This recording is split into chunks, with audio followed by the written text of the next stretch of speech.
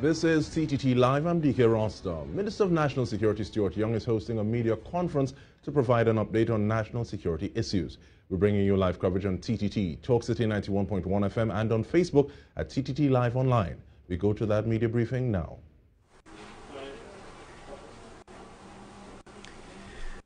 Good afternoon, members of the media, wider viewing and listening public of Trinidad and Tobago. Thank you all very much for your time this afternoon in what I hope would be a fairly media conference, but an important one nonetheless. What I've come here this afternoon to discuss and to announce the launch of is our Venezuelan Migrant re-registration exercise. As you all would have heard us saying over the past few weeks, and I gave it a soft opening over the weekend, the government of Trinidad and Tobago has decided, and Cabinet has decided, that we will allow a re-registration, or rather an updating of information with those Venezuelans who participated in the original Venezuelan registration of migrants scheme, which was done sometime back in 2019. As you all would recall, at the time in 2019, what we had said as a government is we took a decision, a humanitarian decision really, because it's our brothers and sisters in Venezuela. All who were here in Trinidad and Tobago, whether you came in legally or illegally, come forth and register. We all know that's all history now, and we had approximately 16,500 odd Venezuelans who were registered at the time. The registration process, when we did it at a few locations, 3 locations, the Queen's Park Oval, a location in San Fernando, and a location in Tobago, we registered from babies all the way up to the adults in the system. We then provided, as a cabinet, we took a decision and provided an extension, a 6-month extension, that led to another 6-month extension. Here we are now in March 2021, having navigated a pandemic for the last year and continue to do so. There were a number of things that were put into place subsequent to the last registration process of the Venezuelan migration scheme, migrants registration scheme. We introduced the Monday after a requirement for visas for Venezuelans entering Trinidad and Tobago. So for any Venezuelan wishing to enter Trinidad and Tobago, you are required to apply for a visa. That continues to be the applicable law.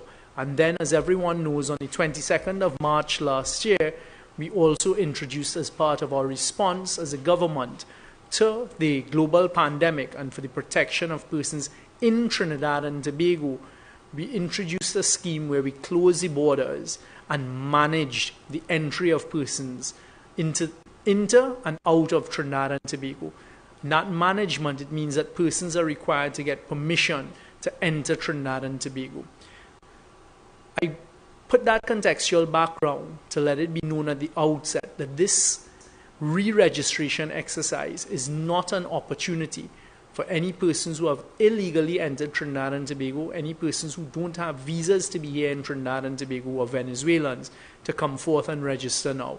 What we're doing is we're providing the opportunity for those who originally registered and went through the system, because we also had a due diligence exercise after we took the information. And there were a number of people who came up on Interpol lists, there were a number of people who had criminal records, and some who decided to go back. I mean, within the past few weeks, as the Minister of National Security, I've actually cancelled a number of these Venezuelan migrant registration cards of persons who have said they're moving on, they're going back to Venezuela or to other countries, etc. Then, of course, those who engaged and were caught engaging in illegal and criminal activities in Trinidad and Tobago, we've had a number of deportation exercises, we've had a number of persons arrested, charged, only a handful, but in those cases, their cards and their registration were cancelled by me as the Minister of National Security as well. So, just to let persons know, and after this conference, what we will do is we will have everything said, converted into Spanish and put up on our website and our other social media platforms.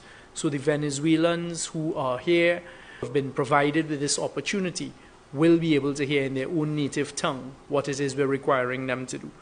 It starts next week, Monday the 8th of March, and the exercise will continue until the 26th of March. what we're requiring persons to do is download the forms, their Form 17A, from our website, the Ministry of National Security website. All of that information will be provided. You have to fill out the forms, their requirements to provide certain copies of certain documents, etc. And then you are to drop these off in drop boxes. We're going to have 3 drop boxes. This whole exercise is going to be handled by the enforcement unit of the Immigration Division. The immigration enforcement offices are at number 135 Henry Street, Port of Spain, number 2 Knox Street, San Fernando, and then the Agricola building in Scarborough, Tobago. So those are the 3 locations where from Monday the 8th of March until the 26th of March, there will be drop boxes. These drop boxes will be available from 7 a.m. in the morning to 4 p.m. on a daily basis for persons who are part of this re-registration scheme to drop off their sealed envelopes. I'll say in a short while what you have to put on your sealed envelopes and to put them in one of these 3 drop boxes. The Venezuelans who are registered themselves don't have to come and put the envelopes in the drop boxes. All right, anyone can put it in the drop box.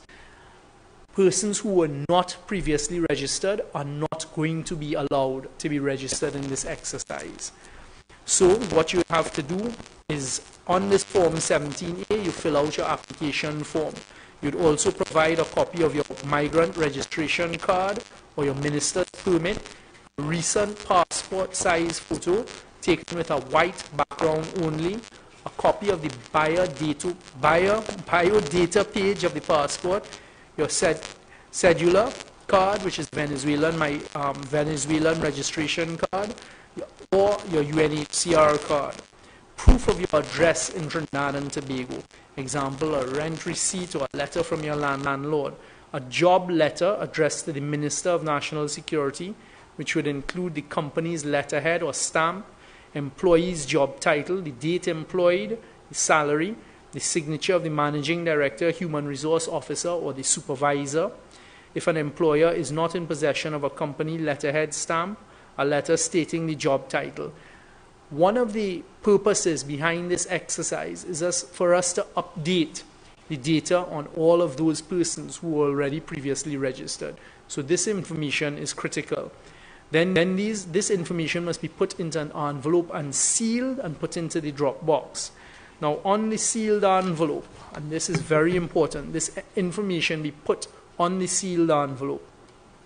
You write your full name, the migrant registration card or minister's permit number, a local telephone number, and an email address on the outside of the envelope. You seal the envelope and put it in one of the drop boxes.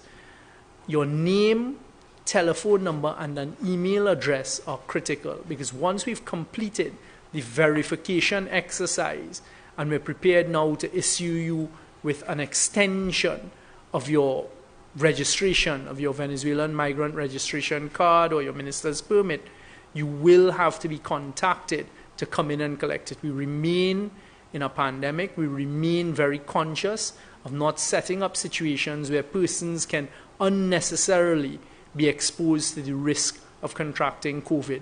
So we're going to have, at the end of the 3-week process, immigration will then go through its verification exercise.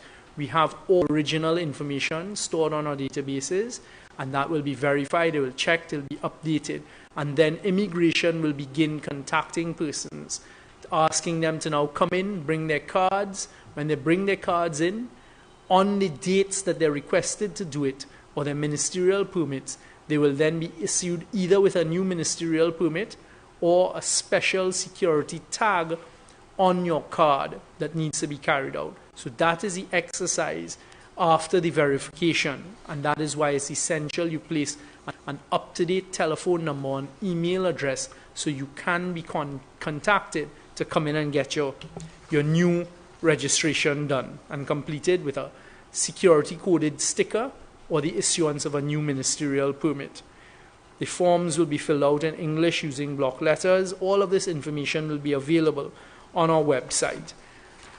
There would be a category of persons who, when the original registration took place, were under the age of 16. And you all would recall at the time the government said that persons under the age of 16 would not be issued with one of these migration registration cards. They would now have attained the age of 16 and over, so they will now be entitled to be issued with a card, so that is also going to be part of the process. I'd like to emphasize, just as we did when the government announced this policy back in 2019, that none of this period of time can be calculated by any person who's registered towards attaining permanent residency or citizenship in Trinidad and Tobago. This is a purely humanitarian effort that was done to facilitate, and at the time we said any Venezuelan that was in Trinidad and Tobago, whether here legally or illegally. We came up with 16,500, a number have dropped off for the various reasons that I gave before. But those are the persons who are now, we're asking to come back in, update your information with us, and get new identification in the form of stickers on your cards or the issuance of new ministerial permits. These applications will be assessed by the Immigration Division, and once you're granted the extension, you will be contacted. How do you know when your new registration card is ready to be collected? Exactly as I said a short while ago, the Immigration Division will contact you, and that's why your phone number or your email address is critical. How long will these cards be valid for? In the first instance, another 6-month period. And once again, coming to the end of that period, Cabinet will take an active decision as to what it is we decide to do and what would be the policy with respect to Venezuelans who have been registered under this process. So this re-registration scheme and verification of information, update of information, starts on Monday the 8th of March and will be completed in terms of the dropping off of your filled out forms in the sealed envelopes on the 26th of March. So it's a 3-week period. You must, if you're here and registered, come back in, re-register, provide the information. If you don't, you're going to be left out of the system. To the employers out there who are employing Venezuelans, the fact that they have their registration cards continues to give them the legal status that they need to work and to be here in Trinidad and Tobago, even though the dates on the cards may have expired on the face of it, because as a government we granted extensions up to this point in time. What we're asking now is for persons to come in and do this re-registration exercise. The Ministry of National Security, the other agencies in government, for example, the Ministry of Communication, and you, the members of the media, we're asking you all to help us between now, Monday and the 26th, get this word out there. And I'm quite sure, having gone through the exercise afresh once before in 2019, the word spreads very, very quickly. So we expect all of those Venezuelans who are here and have this legal status to come in and to do what is necessary. We have formulated the Dropbox exercise to have the minimum amount of human contact, but yet still allow immigration to do what needs to be done for the updating of records. So this information will be put up on our website. The information should be given to the members of the media as well as we go forward with this next stage of how we deal with those Venezuelans who were already registered back in 2019. That's what I've asked you all here today to get that message out. Your hand went up quick there for questions.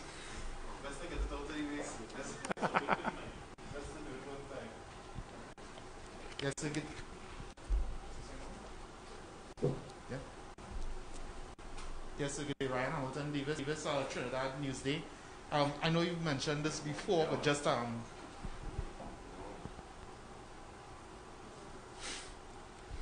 testing. Can I hear no? Yeah? All right, yeah, Ryan Hamilton, Davis, Trinidad Newsday. I know you would have mentioned this before, but just for clarity at this point in time, the constant re-registration every 6 months. There have been questions of whether or not there could be another means to make it more of a streamlined process, something longer than 6 months or something of that So thank you very much for that question. The answer is no. At this time, this is the government's policy. We're doing it in a 6-month cycle. I don't predict the future. So it may be in the future we may take a different decision, but at this stage we still continue to maintain a 6-month cycle is what we're going with. So this now is the largest re-registration we've done outside of the original registration. Now, there is a process outside of the registration, the re-registration process and the registration process that happened in 2019 for permanent residents in Trinidad and Tobago. Have any of the Venezuelans that were registered under this taken up that option? Well, they can't because, well, they may be able to, but no, I haven't seen any of those applications. But anyone who came in under this registration scheme, the time doesn't begin to run, nor do you fall into a category as a result of registering here. There may be independent circumstances outside of that. For example, we've seen a number of Venezuelans may go on to get married to Trinidadians here. They may then put in an application for permanent residency, but that too is a process, and it is not just because you apply you're granted permanent residency. So there are some of those instances, but not any amount to talk about. Okay. As you're speaking about extenuating circumstances, one question that was posed before, well, a couple questions posed beforehand, with regard to obtaining driver's licenses, and to the point where a Venezuelan national registered would have had a child locally in Trinidad, over their stay. There was some back and forth over the weekend about it. You may have had to get some clarification on some of those points. Any of those? Okay, things that's there? a number of different issues that you've raised. License and the children. Okay, so that's two different issues. So first, on the can Venezuelans who've registered under this scheme apply for driver's permits in Trinidad and Tobago? That has to be directed to the Ministry of Works and Transport. I have to admit that I don't have that information at hand. So that is one of the things I'll ask that we can look at, get the answer from Ministry of Works and Transport, and in particular the Transport Commissioner, and put that up on the frequently asked questions on our website. With respect to children who are born here during the period, because that's normal and a natural course, they are Trinidadians, because persons born here the same way we have Trinidadian parents who go and they have their children abroad, and their children are now United States citizens, British citizens. It's the same thing. So anyone born in Trinidad is a Trinidadian citizen. But what about the parents? Well, it doesn't affect the parents, right? They are Trinidadian citizens. The same way you and your wife may decide to go and have a child in the United States. It doesn't give you now, your child may be a United States citizen, but it doesn't give you any right of citizenship. And that is how it is in most countries of the world. And one off-topic question concerning our immigration officers. We have 13, from my last check, 13 testing positive, and about 84 somewhere around there, immigration officers deciding to go into quarantine. I just want to get an update as to how they're doing, what is their status, and so on. I believe one might have been hospitalized as well. What's their condition? All right. First of all, this whole episode of immigration officers, it is a normal course of what the country, the world has been dealing with during the pandemic in the last year. There are certain health protocols. So when you work in an office environment, and we have faced this throughout the public service for the last year, when a person tests positive, you do contact tracing. One of the suggested health protocols is persons who are in close contact with the person who has tested positive, what you call primary contacts, that they then go on quarantine to get them out. Sanitization would take place in the areas where the positive person would have been, and by and large, certainly my experience in the public service, we just sanitize all of the areas. So that took place here. What happened is unfortunate. So far, I don't know if there has been any further update. 13 officers tested positive. I believe a couple have been hospitalized, and I hope and wish for a speedy recovery on their behalves. And then the persons they would have been in contact with the various shifts, they are now in quarantine as well, and hopefully not presenting signs of any symptoms. Good afternoon, Minister Young. Bibita Gopalchan from CNC3 News. I have two questions, one on this topic. If you could just provide an estimated number of the amount of registrations that were cancelled. I was trying to remember that. I don't want to give inaccurate information. There were a number that never made it.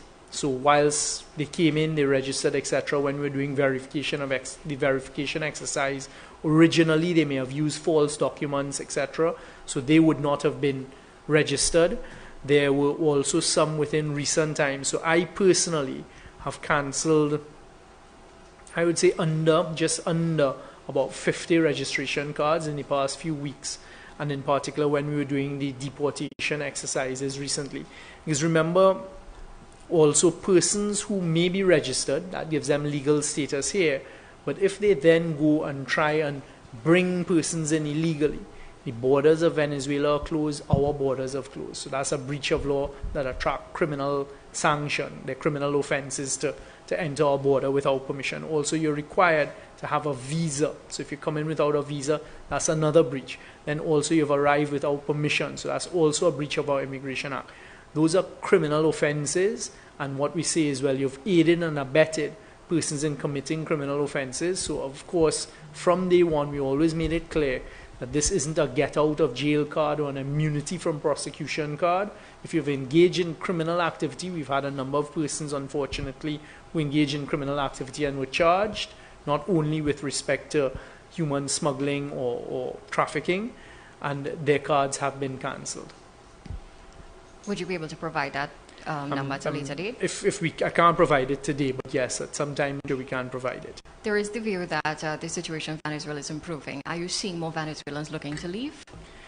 Actually, I mean, we have had a number of exercises recently. There was one last week that fortunately, within a 24-hour period, we were able to get a sanctioned aircraft permission for the Venezuelan government to use a sanctioned aircraft, to receive it. That was completely independent of the government of Trinidad and Tobago. So the answer to your question is yes, that flight, every Venezuelan on that flight was as a result of the Venezuelan government offering them a repatriation. They decided to leave. So I think that's a good sign. Prior to that, in some of the repatriation and deportation exercises we had, there was a mixture. So we also had over 100 Venezuelans previously asked to leave, and they were able to be facilitated, first by our Coast Guard and then by the Venezuelan Navy or the Guardia Nacional, to get back home to Venezuela. So there are situations like that. Also, I have seen and I've signed files coming across my desk with persons who have asked to leave, and obviously they were granted permission to leave. And my final question is off topic. Any updates on the regulation for pepper spray use? That is a question I was asking myself today. The Attorney General is working on the necessary cabinet note for it to come to cabinet. As you all know, the National Security Council took a policy decision that we're going to allow the use of pepper spray. The Attorney General then has to prepare a cabinet note on the particular legislation or the amendments to the legislation, bring it to cabinet. So I don't know if it will come before us this week or hopefully next week.